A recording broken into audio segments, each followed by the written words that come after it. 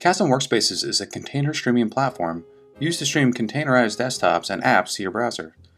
While Kasm maintains a number of open source workspace images, you'll likely want to create your own images with specific software and configurations built into them. In addition to the full desktop and app images, Kasm also publishes core images, which have the bare minimum software needed to work within the Kasm Workspaces platform. These core images are intended to be used as base images. The benefit of Kasm Workspaces over a traditional terminal server or VDI solution is the modern DevOps approach, or as some would say, desktop as a code. This video will focus on creating a custom desktop image within a Git project in GitLab and using it within a Kasm Workspaces deployment. Be sure to catch our next video where we'll cover how to create a CI pipeline for the same project to make sure our image is continually built and pulled down by Kasm Workspaces. First, I'm going to install Kasm Workspaces on a brand new Ubuntu 20 VM. We have other videos that cover the install, so I will walk through it rather quickly. First, I will copy the download link. Next, I will run wget and paste in the link. Untar the downloaded file. I'll run the installation with the option to skip loading all the default Workspaces images. That will speed up the install, and we will be creating our own image anyway. Accept the license agreement. The installation script will install Docker and Docker Compose if they're not already installed. Then it'll pull down all the necessary images.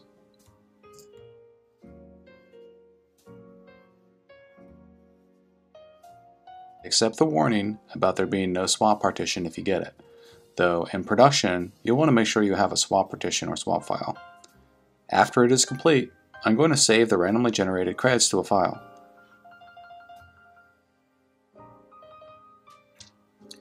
The installation creates a self-signed cert, so you'll have to accept the warning.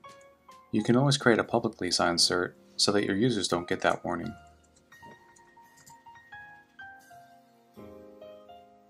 Then log in as the default admin user and change the password.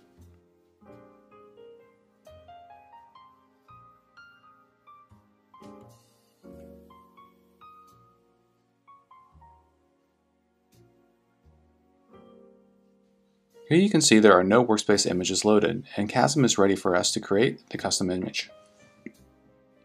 The first step in creating a custom image is deciding which core image to base from. Kasm maintains Ubuntu, CentOS, Remnux, and Kali Linux core images. I'm on Docker Hub here, and I've searched for Kasm core. We will base from the Ubuntu Bionic core image. The next step is determining which tag to use. The version number of the base image must match the version number of workspaces that you have deployed. Since I've deployed Kasm Workspaces 1.10.0, I must use a 1.10.0 image. There are two versions of that tag, however, one with and one without the rolling. The non-rolling version is built and published at the time of the release of that version. As you can see, 1.10 was pushed about a month ago. The rolling version of each image is built nightly. For security reasons, it is recommended to build from the rolling tag. This ensures your derived images are always up to date. Each time you rebuild your image, it will pull the latest core image, ensuring you always have the latest security patches. If, however, reliability is of utmost importance, the non-rolling tagged images will never change, ensuring your builds are always the same. For this demonstration, I'm going to create a custom image based on the Kasm maintained core Ubuntu Bionic with the 1.10 tag. Our open source Workspace Images project and GitHub already has a number of example images, to include a full desktop loaded with software. The project includes scripts that make it easy to install common software. For this demonstration, I'll be making a desktop geared towards video editing. We will want to leverage some of the scripts available in the open source project to install common software like Chrome and VLC, but we'll have to figure out how to automate the install of the video editing software called Shotcut on our own. I'll start by creating a new project in GitLab within our organization's public group. You will find a link to this new project in the video's description. Let's go ahead and initialize the project with a README file and create. Now I will clone that project to my VM.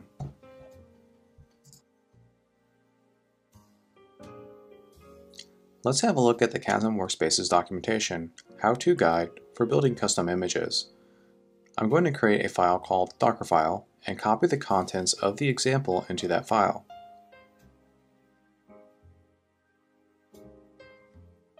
Let's delete the lines that create an empty file.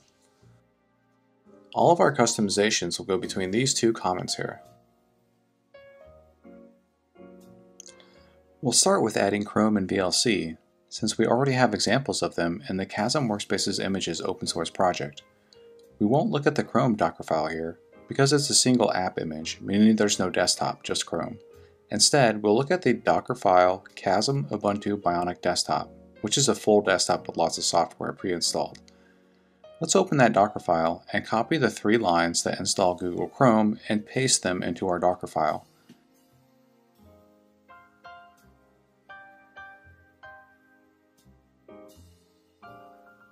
Note that the copy line copies files from this location into the image. Let's see what's there.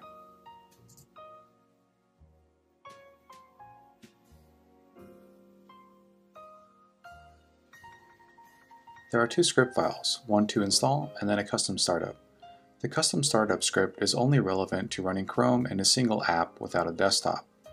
We just need to copy the install Chrome script into the folder of our project at the same location.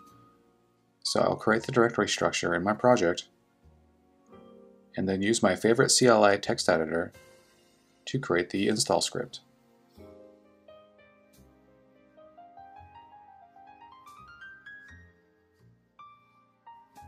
I'll use GitHub's handy copy raw file contents button and then paste that in.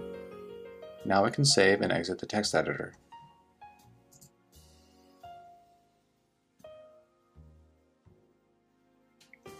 Next, we'll install the VLC media player. Make sure to use the -y option when you do an apt-get install.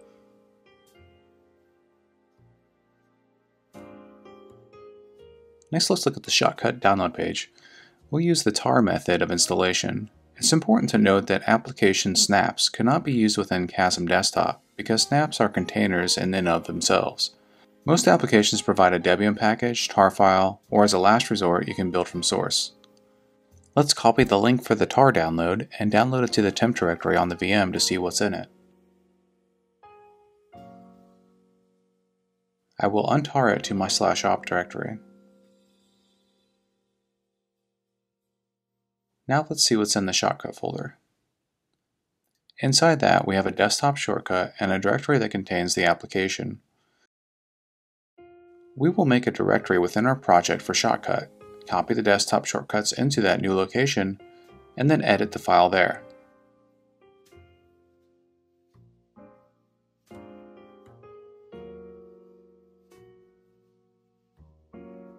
We need to modify the desktop shortcuts execute statement because it assumes a relative path. We will change it to a fully qualified path so that we can place it directly on the desktop.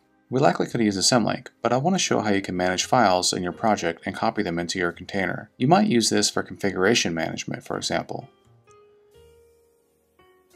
Finally, we will edit our Docker file with the installation procedures. A comment, a line to copy in the relevant files,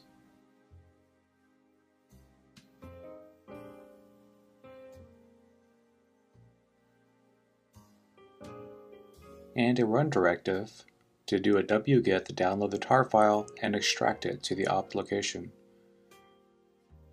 And we'll change the working directory to temp.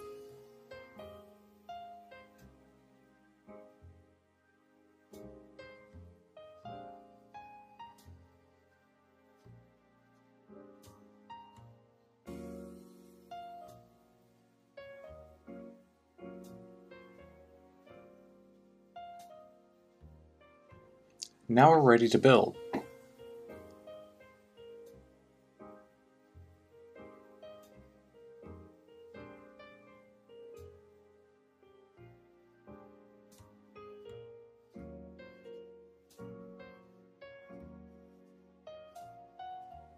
The build was successful, so now we will log back into Kasm Workspaces and create an image.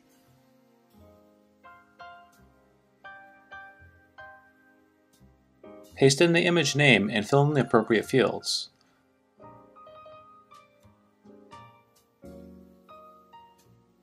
We will leave our Docker registry details blank for now. We will have another video where we'll walk through setting up a CI pipeline to automatically build the image on a schedule, push it to a Docker registry, and then configure Kasm to automatically pull the updated images. Now that the image is created in Kasm, you will see a warning symbol on the image and we can't launch it yet. We'll have to wait for the agent component of Kasm to report that it has the Docker image available. The agent checks in every 30 seconds. Looks like we need a few more seconds. Okay. The agent now reports that it has the image. Let's launch and see what happens.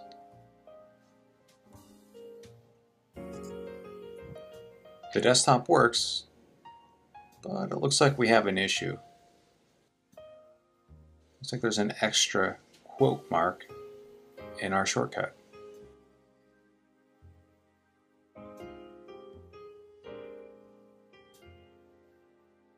Indeed, there it is.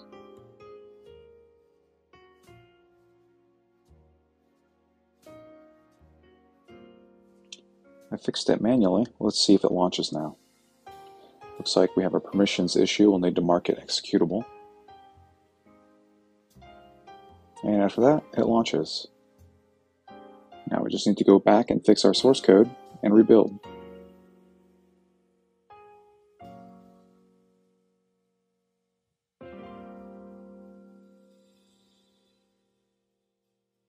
We'll remove the extra quote mark from the desktop shortcut.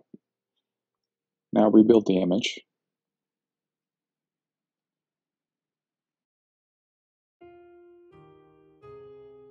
And let's try again.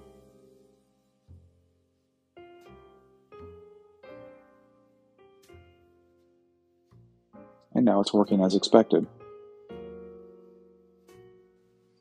And to test it out, let's upload a video file.